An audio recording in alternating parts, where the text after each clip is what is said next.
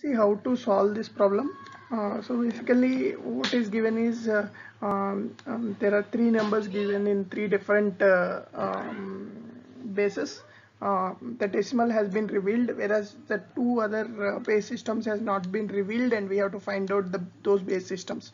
So basically, as we know, this particular numbers equivalent is in equivalent decimal number is 565. So we can try to convert this into decimal and see how it is converting. Like to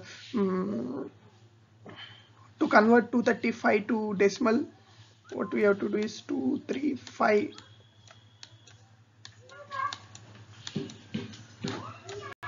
and then this will be r1 power 0, r1 power 1, r1 square, which gives r1 power 0 is nothing but 1. 1 into 5 is 5 plus 3r1 plus 2 into r1 square. This conversion should be equivalent to 565. So which gives 2r1 square plus 3r1.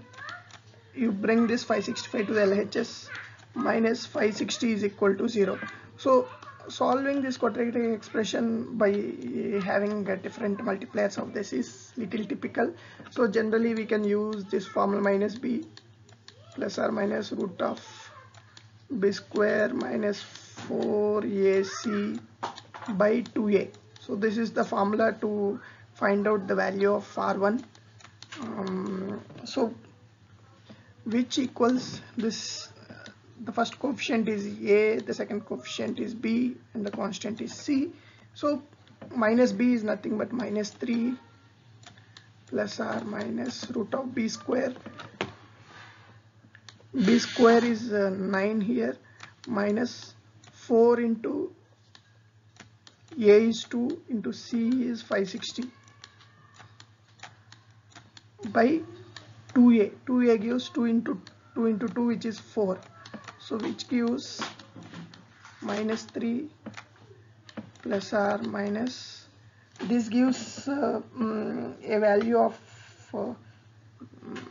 which is 560 into 2 is 560 into 2, which gives 2 here, 0 here, 6 2s are 12 and 5 2s are 1160, 1120 into 4. Into 4 is nothing but 4480 plus there is 9 here, so by 4, which gives minus 3 plus or minus 4489.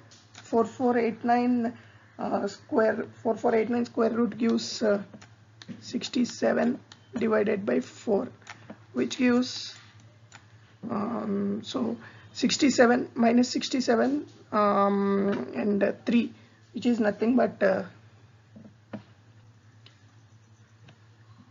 minus 3 plus if you take 67, which gives 64 by 4, which is